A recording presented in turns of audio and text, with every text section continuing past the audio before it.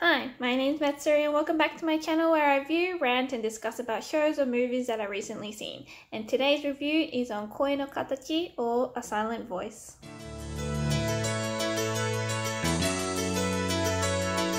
So this movie is really good at conveying the feeling of being lost, or the feeling of not being able to communicate, and also the feeling of just being left out. And when I first heard about this movie, I thought it was gonna be they portrayed it to be more of a love story between the two main characters. And although there is a bit of a love story in this movie, I think the overall message that they are trying to convey is what depression and social anxiety looks like. But they did it in such a beautiful way that it was hard not to feel something, if that makes sense. So for those who haven't seen it or are thinking of seeing it, here is a rundown of the story.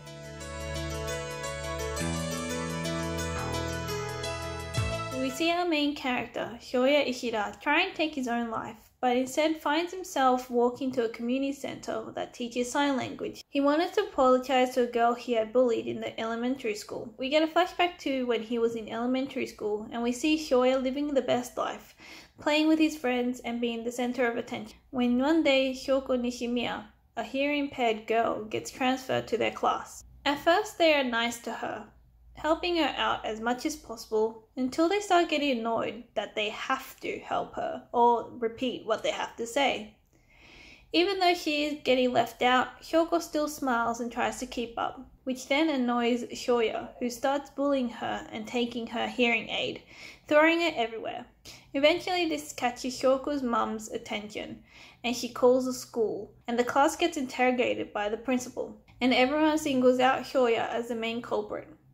When Shoya tries to explain that it's not just him and that the girl started it, he ends up becoming the target of harassment from the class. We see that Shoya finally sees that his harassment towards Shoko leads his mum to apologize and give money to Shoko's mum. He feels guilty for what he's done. Unfortunately, Shoko ends up transferring to another school, but the harassment towards Shoya continues, even throughout middle school. We flash forward to present day, when Shoya is all alone, thinking that this is karma for what he did in elementary school. Because of this, he starts getting social anxiety, and he can't even look at people's faces. He feels like he shouldn't be given a second chance, but seeing as Shoko still wants to be friends with him, he starts opening up to her, and eventually opening up his heart.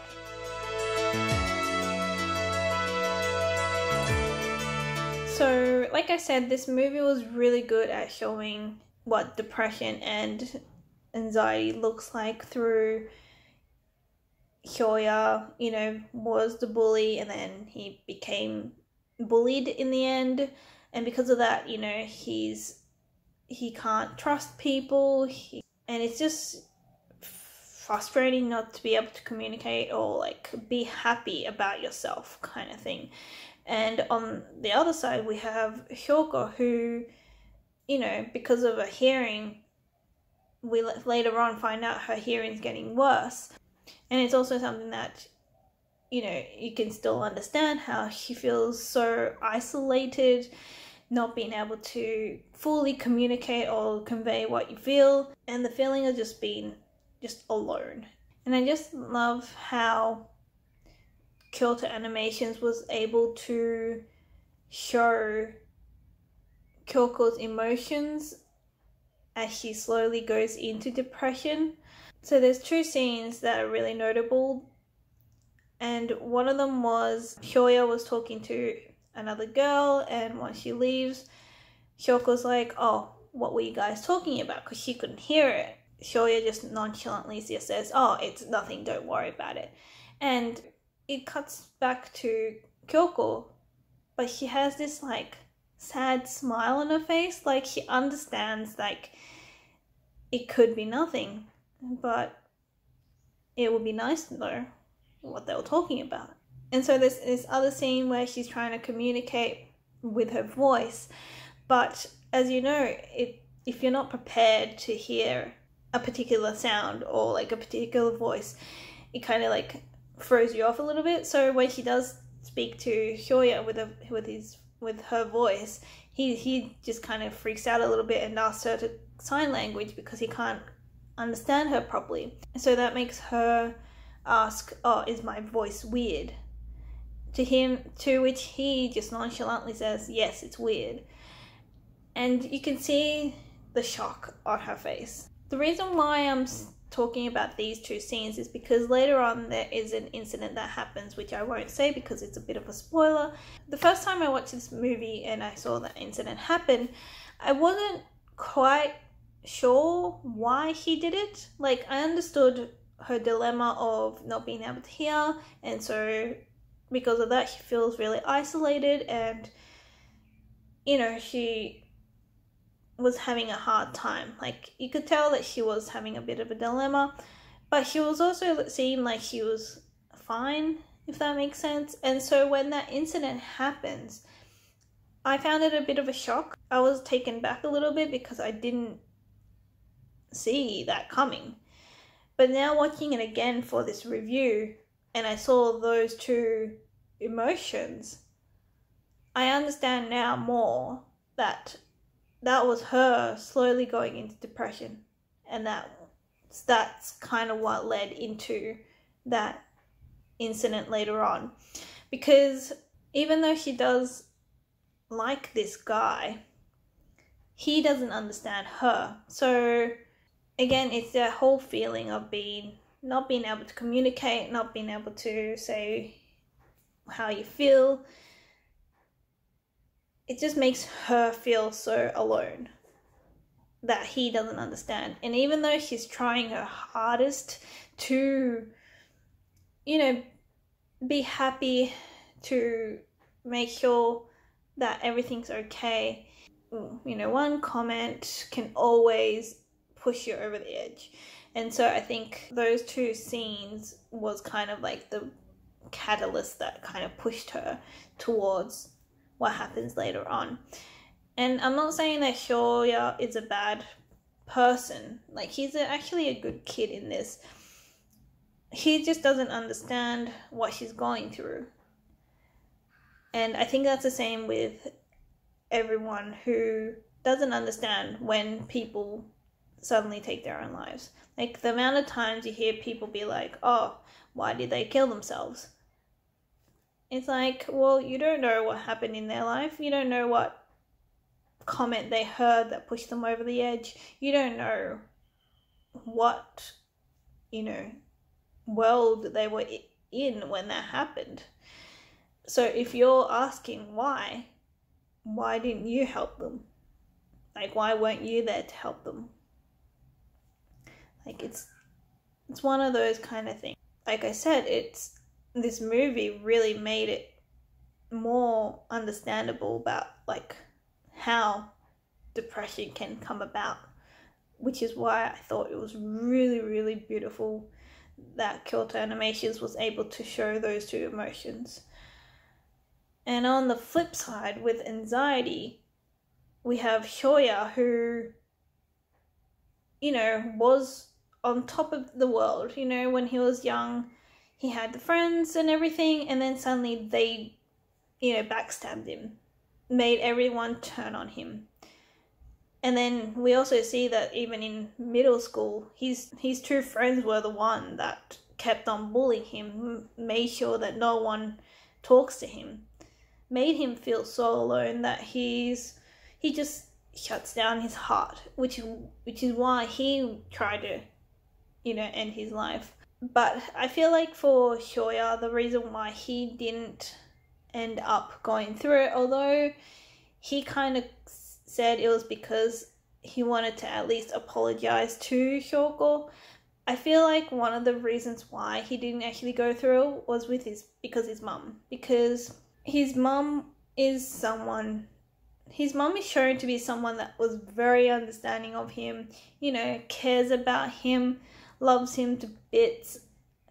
So if he wasn't there, I reckon the movie would have been over at the start. He would have just, taken his own life, because if there was no one in his corner,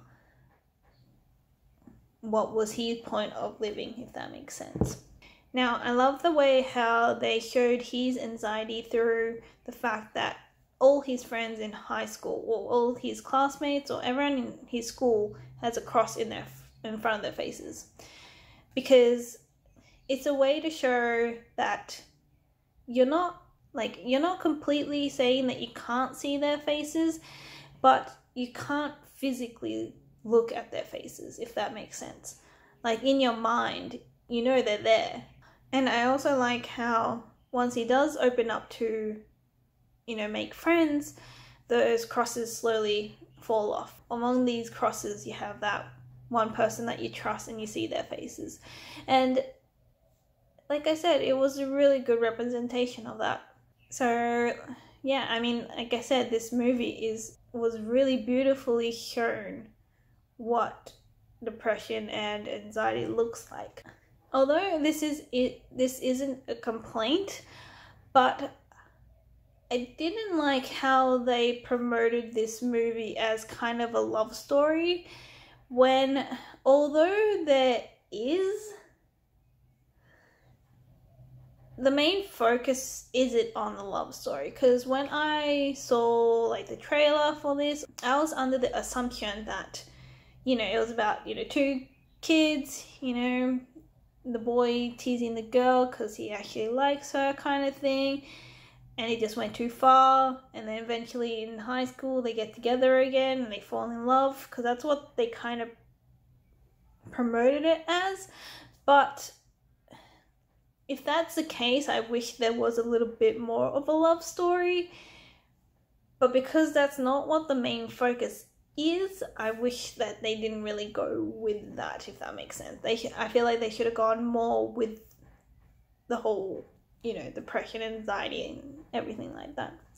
Although I wouldn't know how they will show it, but I just feel like making it into a love story was a little bit misleading. Either that, or my standards for like romantic movies are really high, because that's what I thought about Given as well, but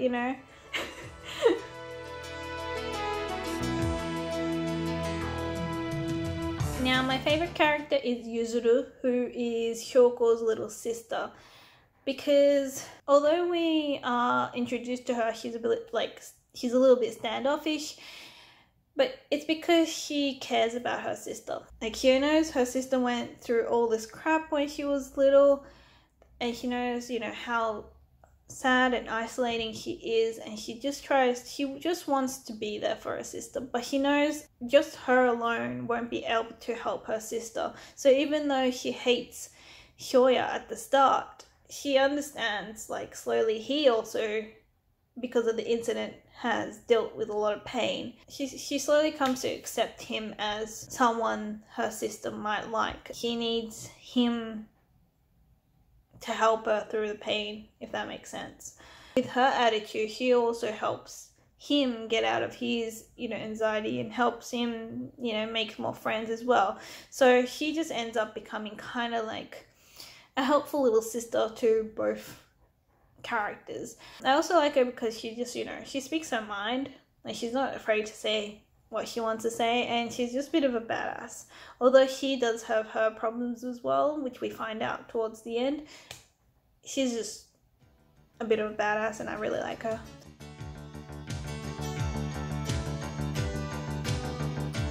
Now, should you watch it? I would recommend having a box of tissues with you when you want to watch it, because there is a lot of emotional scenes in there. Like I said, the animation is really beautiful. Like, just look at this scene, them just in the train. Like, it's so beautifully drawn. And like I said, they're really good at showing the emotional bits, the subtle emotional bits as well, so keep an eye out for that. But yes, this movie does deserve to be watched, so I do recommend it. But yes, leave me a comment. Have you seen it before? And if you haven't, did my review make you want to see it? Please subscribe for more reviews and rants coming soon. Give me a like if you can, and I'll see you in the next one. Bye.